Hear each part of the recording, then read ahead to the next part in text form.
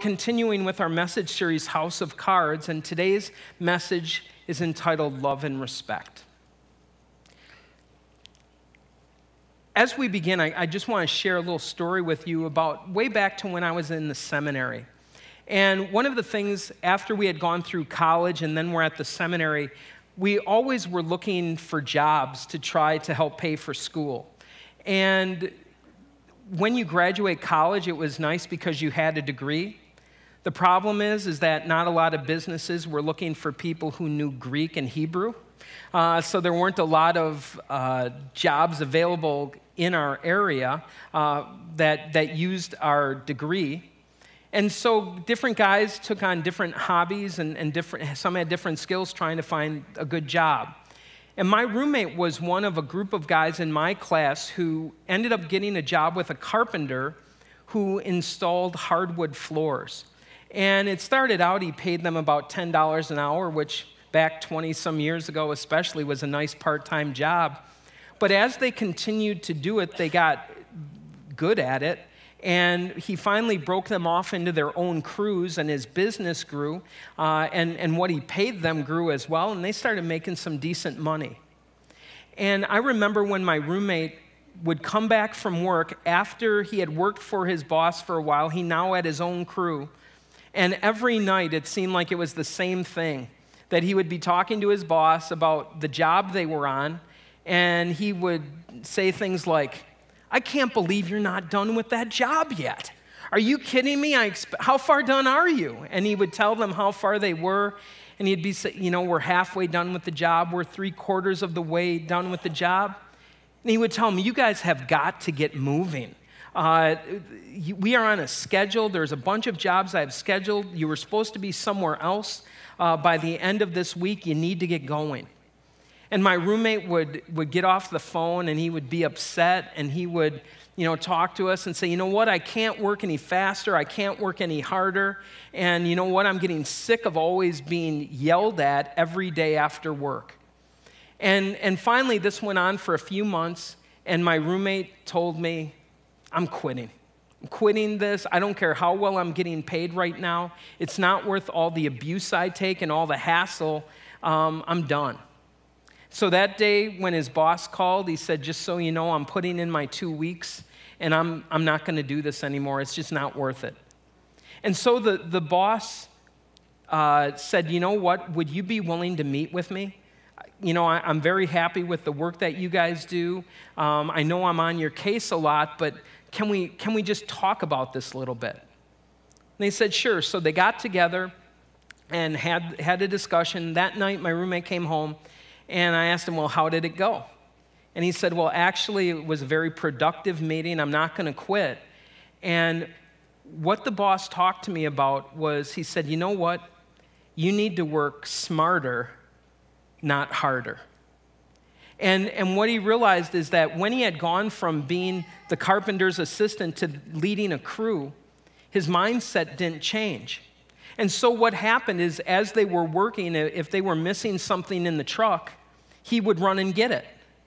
The problem is when he would run and get it, the rest of the crew wouldn't work. They would have to wait for him to come back.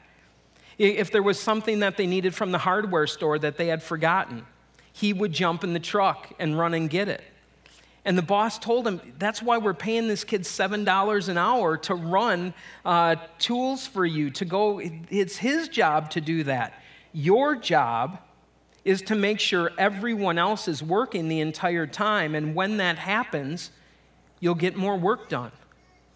And sure enough, a couple weeks later, things started going the way they were supposed to go, simply because he started working smarter, not harder.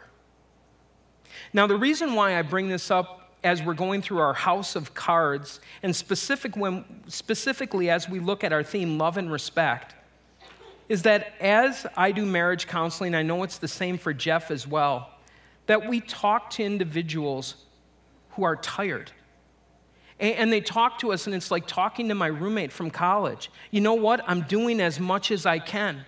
I'm putting in 100% effort, and my spouse talks to me like I'm not even trying, like I'm doing nothing." When the reality of it is when they say they want more and more and more, I have nothing more to give. And for that reason, I'm at a point in my life, and definitely with them, where I want to quit.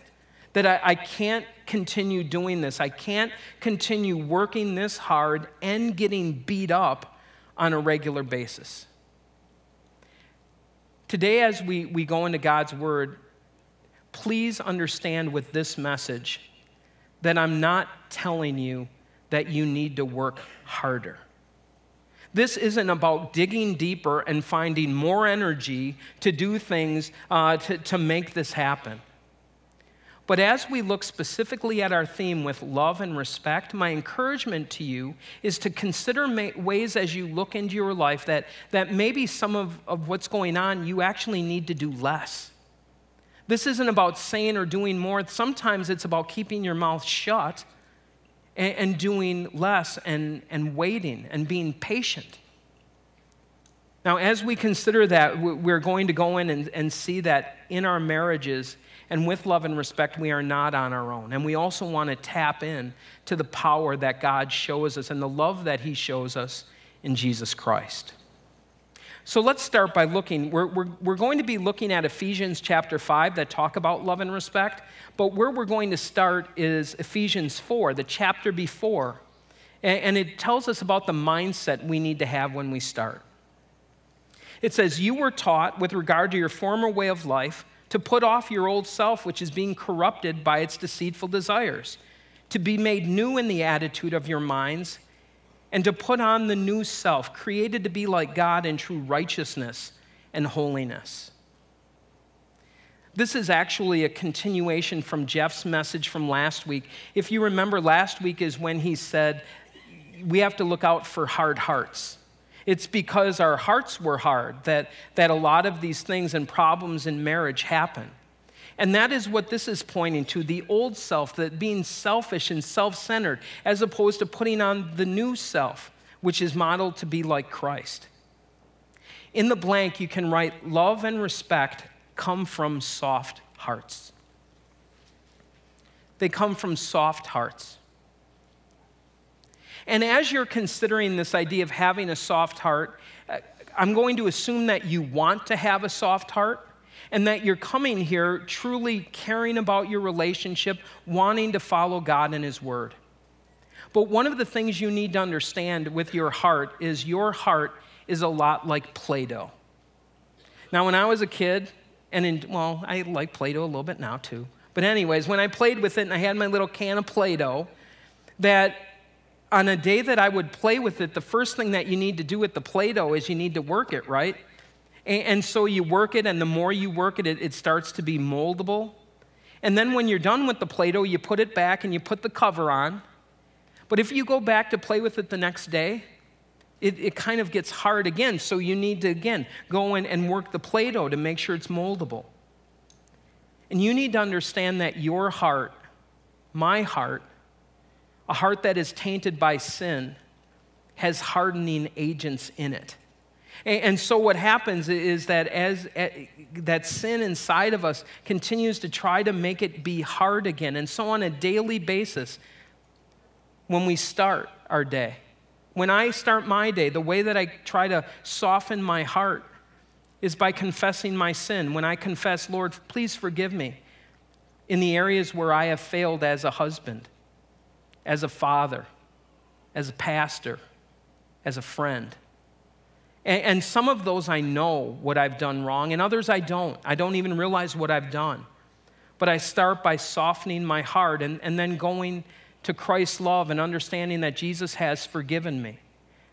That is where we need to start, and I encourage you to start on a daily basis in your relationship with your Lord. If you want to help your marriage, if you want to help any relationship you have, it starts with your relationship with Christ. We continue. Matthew 19, verse 4. "Haven't you read," he replied, "that at the beginning the Creator made them male and female?" This is another very important part of the message of love and respect, is to understand that men and women are different.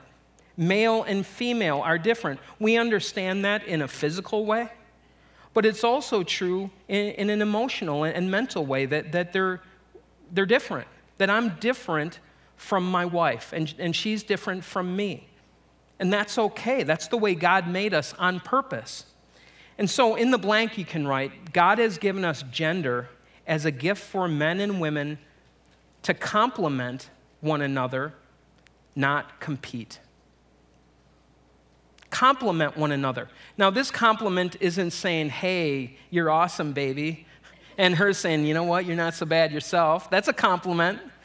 But what we're talking about here is complement, meaning complete. You complete one another, that you are for your spouse what, or someone else in a relationship what you are not. And one way that my wife and I have really experienced this month was going back to Wisconsin for 10 days. I don't need to get into it, but we still own our home back there because we couldn't sell it when we moved down here, so we rented it. It kind of got beat up. We needed to sell it. It got beat up, so we needed to go back and fix it, and we took 10 days to do that. And as we were on the plane flying there to fix it, we realized, we looked at each other, and my wife said, do you think we're going to kill each other after these 10 days? Because my wife and I are very different. But what happened during those 10 days was, one of the things was the outside of the house. We pressure washed it and got it scrubbed down. And my wife said, you know what, I think we need to paint it. And I said, I don't think we need to paint it. I think it looks fine, because I hate painting. I hate painting. And she said, you know what, I'll paint it. To which I said, I think it would look nice painted. I think that's a great idea.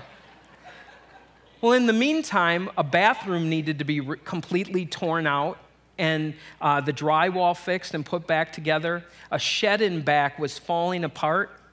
And what I found is that if the job included power tools, I was up for it. That seemed fun to me. And so what happened on a daily basis as we worked together, working on this house, and finally when we got done 10 days later, and praise the Lord, we got done 10 days later, 3 days later, had an offer, 4 days later, had an accepted full offer on the property because we worked together. And by the time we got done, a part of us said, you know what? This looks better than when we lived here. Maybe it wouldn't be bad to stay here. But what happened is we experienced the joy of complementing one another. And when we thought about it, we said, you know what? We should make an HGTV program, Love Him or Love Him or Leave It, and it would be 10 days where a couple works together on a house to rediscover the blessing that they are to each other. Because the reality of it is on a daily basis, I look at her differences and they frustrate me. And I think I frustrate her as well. And so as we look at love and respect, this is about enjoying that complementary relationship on a regular basis. We continue. If only it was great like that all the time. But James 4, 1-2. And this verse isn't just talking about marriage, it's all relationships. What causes fights and quarrels among you? Don't they come from desires that battle within you? You desire but do not have, so you kill. You covet, but you cannot get what you want, so you quarrel and fight. You do not have because you do not ask God. Think about this for a moment. What is it, to answer the question, what is it that causes quarrels among you, that causes arguments? And as we considered this, and my wife and I kind of talked this through a little bit, we realized that we really talk and argue about some stupid stuff. Some really crazy things about where the remote is left, what time we eat supper, what we're going to have. I mean, some of the things that we look back and we're like, really? So why does this happen? It happens because we're not getting something that we want. In the blank, you can write, another name for a house of cards is the crazy cycle. You're going to want to remember that from today, the crazy cycle. It comes from trying to get blessings the wrong way. It comes from trying to get blessings the wrong way. Now, I have a little visual of the crazy cycle. This is what happens, in essence, is that there's not love and respect in a marriage. And so what happens is when I feel my wife treats me without respect, then I treat her without love. And when I treat her without love, she disrespects me even more, which makes me then act in an unloving way towards her. And it's a vicious merry-go-round. It's a cycle. And the way that you can identify the crazy cycle in your relationships is if you sit there after an argument with your spouse and say to yourself, I've had this fight before. I mean, it's like the same thing, different day. Are you kidding me? And we end up in this same place. And so I wrote down some of the topics that sometimes get involved in the crazy cycle. Money, sex, kids, and priorities, and also how you spend your time. Money. It was crazy how crazy, imagine that, the crazy cycle was crazy, that it would happen on days when the credit card bill came. And what would happen is, like, I never check the mail, but when the credit card statement comes, I always do. And so I get there and I look at the credit card statement, and I'm like, what in the heck are you spending money on? Are you kidding me? Did we not agree that we're not going to charge anything? We're doing the Dave Ramsey thing. Why are you doing this? Well, you know what? All of that was at Walmart, and I needed to just get stuff to keep the house going. If you knew how much all of these things cost, well, I told you, we agreed you were not going to do this. And so now I start acting in anger towards her in an unloving way. And this doesn't happen necessarily to us, but it could. Well, you know what? If you made more money, this wouldn't be an issue. Because if you were making enough money, I'm telling you, there's this one guy that I used to date, and I know how much money he makes now, that he would be happy if his wife only spent this much per month on stuff in the house.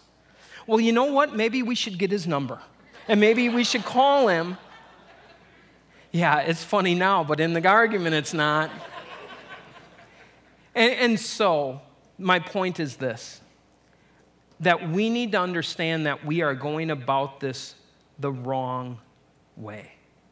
And I'm going to guess when you look at the things in your crazy cycle, maybe when you're removed from them, they're kind of funny, but when you're in them, they are hurtful, and you want it to stop. We continue. And I'm warning you right now, these words, for if you're in the crazy cycle, these are words you do not want to hear. Submit to one another out of reverence for Christ. Wives, submit yourselves to your own husbands as you do to the Lord. Husbands, love your wives just as Christ loved the church and gave himself up for her, to make her holy, cleansing her by the washing with water through the word.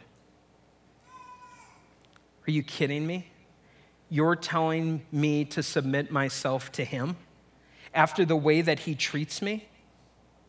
Are you kidding me? You're telling me, Lord, now to love her after the way that she talks to me? I don't even want to be around her. But before we take this in a very personal way, I want you to take a step back just for a moment. Because love and respect, the one thing we need to understand is this is not just in marriages.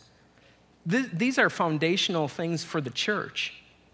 Notice, I chose specifically the verse before, submit to one another out of reverence for Christ. This idea of submission. Submit means to fall in line behind someone, and it's a military term. So if you tell a group of people to fall in, what happens is people go to boot camp willingly to learn this. And the reason why they do that is they fall in and they learn to march in order with one person's direction so that a group of people can now move as one. And that person is then subject to another person. And finally, it allows for an army to move together as one and to fight as one. As we look at this, we understand that the Bible describes how we are together. whether it calls us the bride of Christ or whether we are the building of the church, the reality of it is that God wants us to be one. And the way that we do that is by falling in behind Christ because we trust him and we respect him. We do the same thing in a church where we have a board of directors and Jeff as our administrative pastor, that I fall in behind them, that we fall in behind them, that as they set a vision that is set for them by Christ and his word, that we fall in behind them so that we can operate as one for the gospel of Jesus Christ, so that we can teach people in our congregation as effectively as possible, that we can reach out as effectively as possible, that we can function with fellowship and with groups and with worship, all of the things that we do, that we can do them together as one. That's that submission, that's that respect. And then also, obviously, the love part, this is how people will know that you are my disciples, if you love one another. And now what Jesus is telling us, and Paul is telling us in these words, is that in a marriage, that if you want to move about as one, where two become one, there needs to be falling in behind, and there also needs to be love, loving like Christ loved the church, and respecting as we respect Christ. In the blank, you can write, there is only one person I can control in my marriage or other relationship, and it is me. This is another interesting part. It doesn't say, wives, your husbands are supposed to love you, so get after them until they do. And it doesn't say, husbands, your wives are supposed to submit to you and to respect you, so pound down on them until you get the respect you need. No, each one of these, notice that you are encouraged in your own role to do what God has called you to do. And I'm just going to tell you now I know what's going through your minds because I know what I've heard this enough times and I've felt and thought it myself. But what if he doesn't follow through? And what if she doesn't do what she's supposed to do? Or, in my own case, I've tried this. I'm telling you, I did this for like 3 days, and there was absolutely no change in her attitude towards me. I'm telling you, it's the way that I've felt. But now what I need you to think about when you think of love and respect is to understand, and this is a very important part, you can't make someone love you, and you can't make someone respect you. You can't. It's not something that is within your power to make them do. And if you doubt that, just look at our relationship with Christ. As a pastor, sometimes I wish Jesus would just drop the hammer already. That if you want people to follow you, Jesus, come on, every once in a while, just do something mighty and strong and show them who's boss, and they'll come in fear and not in love, without respect, without proper fear, and then they'll be gone. Once their fear is gone, they will be gone as well. So instead, Jesus came into this world. And think about this, for 3 years, as he showed love, ministering, teaching, showing people the path to heaven through his word, going to the cross, dying on the cross. And when he did that, you could argue that Jesus failed. You could say, Jesus, you failed. Your love failed. But we know that he rose from the dead and he ascended into heaven. And we also know that 2,000 years later, we are here celebrating his love. And we're not here with a gun to our head. No one is forcing us to submit to Christ, but we do so willingly. Because Jesus modeled what it is to show love and trusted that love through the work of the Holy Spirit, through that gospel message, to change people's hearts. And those are relationships that last an eternity. And so this section is not so much about trusting your spouse to respond in the way that you want to, but trusting Christ and his promises. And that as you are the things that he has called you to be, to stop wasting your time on the crazy cycle, at times to maybe keep your mouth shut, to say and do nothing, and to trust him to do what he promises. Let's look at the full words of this. Turn the page to Ephesians chapter 5. Submit to one another out of reverence for Christ. Wives, submit yourselves to your own husbands as you do to the Lord. For the husband is the head of the wife, as Christ is the head of the church, his body, of which he is the Savior. Now, as the church submits to Christ, so also wives should submit to their husbands in everything. And then it goes on, husbands, love your wives just as Christ loved the church and gave himself up for her, to make her holy, cleansing her by the washing with water through the word, and to present her to himself as a radiant church, without stain or wrinkle or any other blemish, but holy and blameless. In this same way, husbands ought to love their wives as their own bodies. He who loves his wife loves himself. Guys, look at those words one more time. He who loves his wife loves himself. When the two become one in a marriage, when there is this love and there is this respect for each other, the two are one. In the blank, you can write, the roles God gives help men and women to give what the other person needs. We give selflessly and hopefully. And what I mean by that, selflessly and hopefully, is selflessly, we look at the love that Christ gave and he expected nothing in return. But he was hopeful that something would come in return, which is a relationship with us, that we would see his love and respond to it.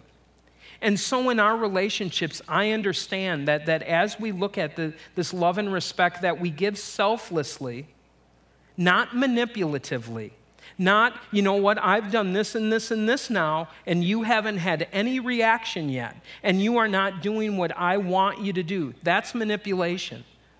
But selflessly is when we say, you know what, as we do this, I expect nothing in return.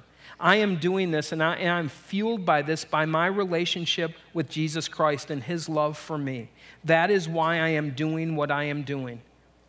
And I am at the same time hopeful that through my showing of love, that through my giving of respect to my husband, that our marriage relationship will begin to mend and to begin to heal.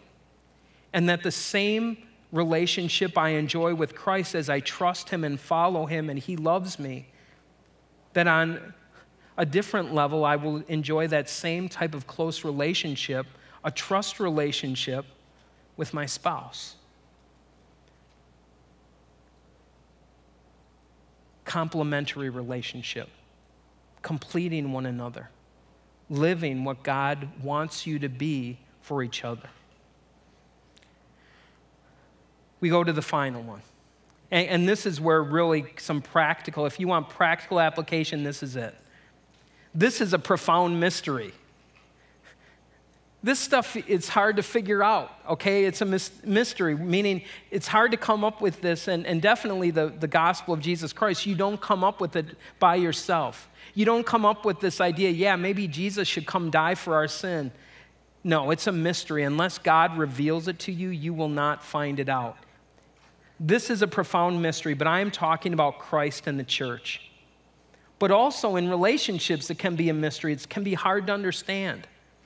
However, each one of you also must love his wife as he loves himself, and the wife must respect her husband.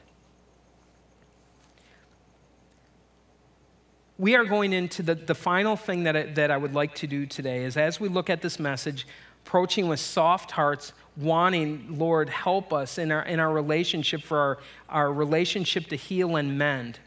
What I'm going to do now is give practical examples of ways to show love and respect to your spouse. It's from a book called Love and Respect, and I'm going to give just some suggestions. Now, as we do this, what's interesting about this book is they say that 80% of men, when asked, would you rather have love or respect in your marriage? 80% of men said, I would rather have respect than love. And now women here are like, oh my goodness, how could you say that? Well, this is what, when asked about respect, this is what they meant. That I would rather have my wife like me, not nag me, and be civil to me on a daily basis. 80% of women said, I would rather have love than respect in my marriage. And for that reason, there are times when maybe you see this, maybe you're part of this, when women put up with an incredible amount of abuse, and then will say, yeah, but I believe he loves me. And for them, they would say, you know what, that's enough. Well, that tells me 20% of you from each side are saying, that's a bunch of garbage. I disagree with that. That's all right. You can do that. I'm not saying we all fit into every one of these categories, but what I am going to tell you is as we look at these things, here's what I want you to do. I want you to think to yourself, what is one thing here that you crave in a relationship? And this might be a relationship at work. This can be a marriage relationship, whatever it is. But most of these, as we look at House of Cards, is in a family relationship. I want you to think of one of these that you desperately crave, and then one of these that you believe that someone you are in a relationship with, whether it be a parent or a spouse or whoever it happens to be, one thing you believe that they crave that you would like to feed, that you would like to give to them. Now, what I'm going to do is I'm just going to have you write these down quick, and then I'm going to explain them. So for her, ways that a woman feels loved: closeness, openness, understanding, peacemaking, loyalty, esteem. I know you're feverishly writing. Joe is not going to take it down for a while, so relax. We're all good. We'll get it. I promise you, you'll get these written down. Closeness, openness, understanding, peacemaking, loyalty, and esteem. And then for him, conquest, hierarchy, authority, insight, relationship, and sexuality.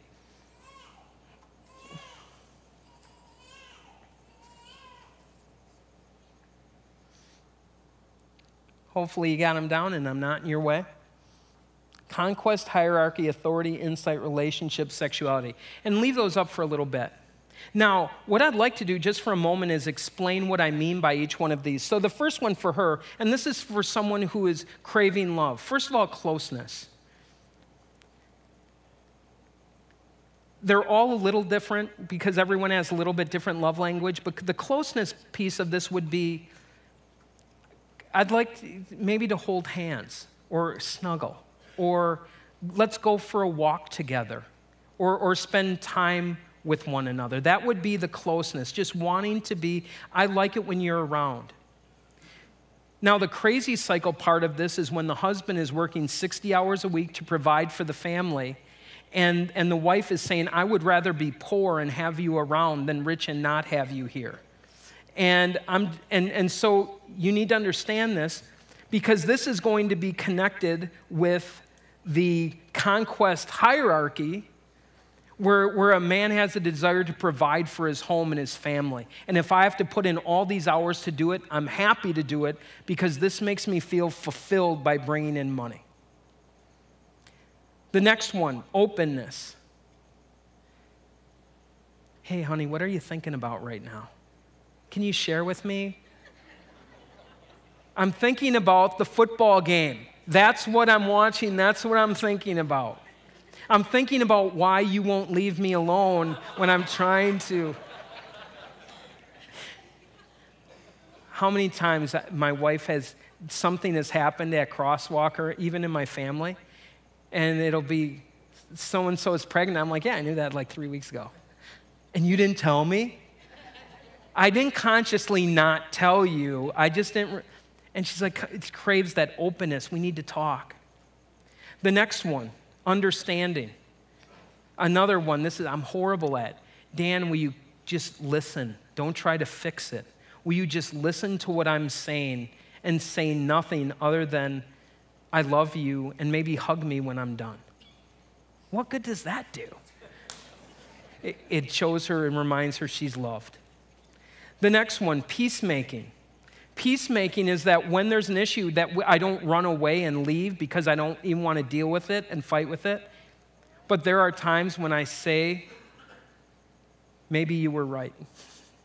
Not I was wrong, but maybe you were right. That's all you get today. But the ability to say you're wrong when you are, and how much that means, because you trust her not to use that and pile on you, but you can truly make peace. The next one, loyalty. Especially as our kids get older and there can be disagreements. If I go in on the side of the kids against her and she feels teamed up on, she hates that. Or even worse, if it's my mom. And I'm like, yeah, I think my mom's right, honey. That it's not about who's right even. It's about me being there and standing her and being loyal to her. And then also esteem. You know what, honey? We're going to be married 25 years. I'd do it again in a heartbeat because I love and care about you. That's esteem. And these are part of love. Now, for guys, the conquest, there's a reason why we have man caves. And that's to show our conquest. There's a reason why guys like to kill animals and then stuff them and hang them on their walls. For some of you, it might be like, that's gross, that's horrible. Other guys are like, yeah. I mean, why would you not want to do that? Conquest. It shows a victory that I have. The next one is hierarchy. The worst way that I see this abused is if there's a wife who reminds her husband all the time that she makes more than he does. That some it is a thing of saying, I'm better than you because that's the measure we use. Or just as bad with hierarchy is if you're in a situation where you have someone who comes over and helps with something, a handyman at the house. Well, it's so great you're able to do this. My husband can't do anything like this. He's like incompetent. That's respect. And for ladies, if you don't think that's a big deal, imagine if I were to say, you're a great mother. My wife is horrible. I mean, she can't take care of the kids or anything. Her meals are you kidding me? I wish we had someone like you at home to take care of us. You'd say that's unloving. And just to consider these things. Next one is insight, to appreciate what your husband has to say as he leads the family. The relationship. Notice, relationship, you would say this should be okay if she wants understanding and relationship. But guys' relationship is different. They're shoulder-to-shoulder relationships, which means, honey, I'm willing to go fishing with you, but please don't talk in the boat. And that's the guy thing, is that we're together, that guys can do that. I go fishing with my friends and no one talks. And it's like, that was a great day. I'm sorry, I'm like joking about this, but it's true. These are the things that you say, how can you crave this? That makes no sense to me. But for some of you, you're like saying, that's what I've been asking for years. And then finally is the sexuality part, and a desire to, for your spouse to desire you, that you truly want me, that you want to be close to me and to be intimate with me. And all of these things together. Now, I've joked about some of them, but I ask you to really consider right now, which are the ones for you that I have to imagine that at some point there's something that you recognized as hurtful or an area where you could really use that encouragement. And then also to think, you know what is one that I can give for my wife that she has been asking for, and one that in a small way that I can remind her that I love her. Because then what happens is not the crazy cycle, but rather it's the energizing cycle, where as I show love to her, it increases her respect and her trust in me. And as she does that, that leads me to be even more loving to her. And now what you have is, instead of the crazy cycle, the merry-go-round turns. And it goes and it builds on itself in a relationship with love and respect. They're kind of like those pedals on a bike. They continue to go faster and faster in a relationship.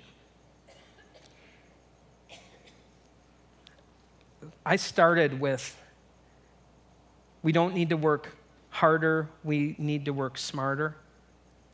And so I want to go back to people who are here today who are hurting.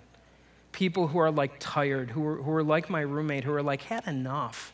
And maybe in some ways, I can see their point. I can see your point as well. But my encouragement to you is to go back to love and respect two wonderful gifts that God has given his church. The love that he has shown in Jesus Christ, that is not only motivation, but that is strength to move forward. And now look for opportunities in your relationship. Instead of giving your spouse maybe something you want, give them something that they crave. Listen to them, spend time, and give these gifts of love and respect that God has given to his church. Let's pray. Dear Lord God, we thank you for the relationship we have with Jesus Christ and that we are the bride of Christ. Thank you for showing love to us and help us to show respect for you as we fall in behind you, trusting you completely. Lord, we also ask that you be with people who are here today, relationships that are in the crazy cycle, that just continue to go back and forth, looking and craving for and desiring love and respect. Please help all of our people here today in whatever relationships they are in, but especially in marriage relationships, to model your love that you have shown in the church, and also for us to model the love and respect that we have for you in our relationships as well. Please be with us and give us the strength to keep moving forward. And it's in Jesus' name we pray. Amen.